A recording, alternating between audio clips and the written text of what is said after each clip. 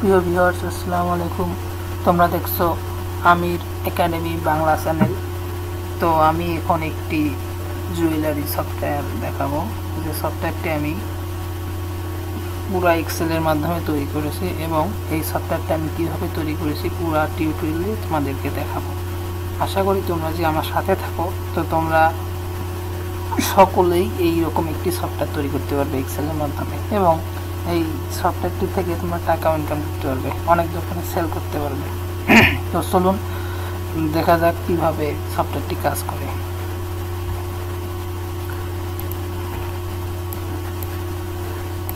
তো সফটওয়্যারটি কাজ করে এখানে হচ্ছে অর্ডারের তারিখ যেদিন আমাদের পণ্যটি মানে কোনো ক্রেতা এসে অর্ডার দেবে সেই অর্ডারের তারিখ, সেটা হচ্ছে আমি একটা ডেমো তারিখ দিলাম 2020। ক্রেতার নাম দিব, কারণ আমার নাম দিলাম।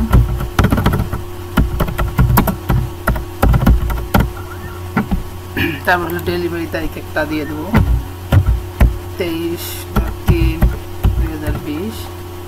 অর্ডার নং ধরো আমি 1 নম্বর অর্ডার দিচ্ছি, মানে ঠিকানা দিয়ে দিলাম। তারপর আছে হলো স্বর্ণের বাজার দর, মানে যেদিন আমরা যেদিন যে দোকানদারটা স্বর্ণগুলো বিক্রি করবে সেদিন বাজারের দর, আমরা জানি বাজারের দর স্বর্ণের ওঠানামা করে, তাই বাজার দরটা এখানে সেদিন কত টাকা বাজারের দর ছিল সেটা এখান থেকে দিতে হবে। ঠিক আছে, তো হচ্ছে সেদিন ধরো আমরা 12,000 টাকা সাপোজ ছিল। ফোন নাম্বারটা ইম্পর্টেন্ট, ফোন নাম্বার দ্বারা সার্চ করে আমরা কাস্টমারকে খুঁজে বের করবো। 01 ফোন নাম্বারে গেলে এখন কাস্টমারটা যে অর্ডার দিল সে সর্বমোট কত টাকার জিনিস নিয়েছে, ধরো সর্বমোট সে 12,000 টাকার জিনিস নিল। তারপর সে নগদ জমা দিল হচ্ছে ধরো 10,000 টাকা।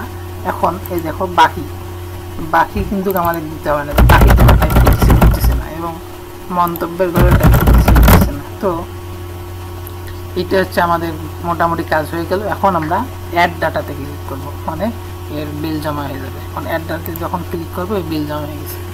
এখন কাস্টমারটা যেদিন নিতে আসবে প্রোডাক্ট সেদিন তো সে টাকা দেবে। তো আমরা সেজন্য কী করবো, এখানে আমরা সার্চ অপশনে ওর ফোন নাম্বারটা লিখবো, কাস্টমারের 01767। তো ফোন নাম্বারটা লিখে আমরা সার্চ করলে ওর সব ডাটা চলে আসবে। দিয়েছিল 10,000 টাকা, তাই সে টোটাল সর্বমোট খরচ হয়েছিল তার 12,000 টাকা। এখন পর্যন্ত সে 2,000 টাকার এখনও দোকানদার কি পাবে। ঠিক আছে, তো এই 2,000 টাকা সে দেখা যাচ্ছে গ্রহণ। ধরো সে হচ্ছে যেদিন প্রোডাক্টটা নিল 30 তারিখে প্রোডাক্টটা নিল, 3/2020 সালে সে প্রোডাক্টটা নিচ্ছে। হ্যাঁ, এখন সে সেদিন তারিখে নিচ্ছে, সে হচ্ছে এত তারিখে আমাদের নিচ্ছে। এখন টাকা গ্রহণ, সে মনে করো সে আরও 1,000 টাকা দিয়ে গেল। 1,000 টাকা আমরা আপডেট ক্লিক করলাম। আপডেটে ক্লিক করার ফলে আমাদের কি হলো, সবগুলো ওনার বিল ভাউচার আবার চলে গেল। আবার আমরা যখন ওনার দেখবো ওনার কত টাকা এখনো বাকি আছে সেটা 01 তো আমরা এভাবে সার্চ করলে আবার আমরা পেয়ে যাবো যে ওনার আরও কত টাকা আমরা পাবো ওনার কাছে। তো দেখো আমরা এখানে টোটাল হচ্ছে তার সর্বমোট খরচ হচ্ছে 12,000, নগদ জমা হচ্ছে দিয়েছে হলো 10,000। ঠিক আছে, পরে হচ্ছে প্রথম টাকা গ্রহণে দিয়েছে 1,000। ঠিক আছে, মোট হলো 10 আর 11,000। ঠিক আছে, সেই খরচ হচ্ছিল 12,000। এখন দেখো বাকি দেখো 1,000 টাকা আছে। সে মনে করো দ্বিতীয়বার আবার মনে করো একদিন একটা ডেটে দিয়ে এলো, ধরো 3/4/2020। এই ডেটে ধরো সে আবার ফির এই ডেটে সে দিয়ে গেল হচ্ছে 500 টাকা। আবার আপডেট করলাম, আমাদের অটোমেটিক সব হিসাব হয়ে যাচ্ছে। দেখো আমাদের আপডেট হয়ে গেছে। এখন যেটা করতে হবে সেটা হচ্ছে ওনার ফোন নাম্বার দ্বারা আবার যদি আমরা সার্চ করি তাহলে ওনার কত টাকা বাকি আছে এখন দেখা যাবে। তো আমি সার্চ করলাম, দেখো সার্চ করে সঙ্গে সঙ্গে ওনার ডাটাটা এখনই চলে আসবে। দেখো ওনার কাছে আর আমরা 500 টাকা পাবো। সে কী করলো, তার খরচ হয়েছিল সর্বমোট 12,000 টাকা, সে নগদ দিয়েছে 1,000 টাকা, প্রথম জমাতে সে দিয়েছে 1,000 টাকা এবং দ্বিতীয় জমাতে সে দিয়েছে 500। এখন তার কাছে আরও বাকি 500 টাকা হবে। এখন ধরো সে তৃতীয় গ্রহণের তারিখ সে 500 টাকায় দিয়ে দিল, 500 টাকা দিয়ে দিল। ধরো একটা তারিখ দিয়ে দিলাম, তো সে এই ডেটে কী হলো, টাকা গ্রহণ করলো। ঠিক আছে, টাকাটা সে দিয়ে দিল। এখন যদি তাকে আমরা সার্চ করি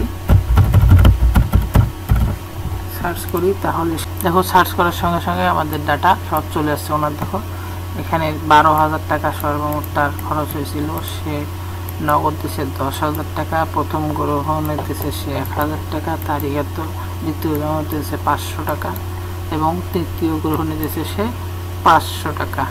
তাহলে সে টোটাল টাকায় যে এখন দেখো তার বাকি টাকা 0 ঠিক আছে। এখন সে কি করলো, এই যে মন্তব্যের ঘর কোনো এখন ফাঁকা ছিল, এখন লেখা উঠছে মন্তব্য আপনার বাকি টাকা পরিশোধ, তার মানে এর আর কোনো বাকি নাই, ঠিক আছে। তো এরকমভাবে আমরা সব কিছু এই সফটওয়্যারটির মাধ্যমে করতে পারবো। হ্যাঁ, এটা আমি স্টেপ বাই স্টেপ সমস্ত কাজগুলো দেখাবো। এটার আরও অনেক প্রোগ্রাম আছে, যেমন হচ্ছে রিসেট করলে আমাদের সব কিছু মিশে যাবে, ডিলিট করলে কোনো ডাটাকে ডিলিট করতে চাইলে, যেমন আমি এই কাস্টমারটা সব কিছু পরিশোধ হয়ে গেছে, আমি এখন ডিলিট করে দেবো, ঠিক আছে। পরিশোধ হয়ে গেছে, আমি ডিলিট করে দেবো। তো এখানে আমি সার্চ করলাম, তো সার্চ করার সঙ্গে সঙ্গে আমার ডাটাগুলো চলে আসলো।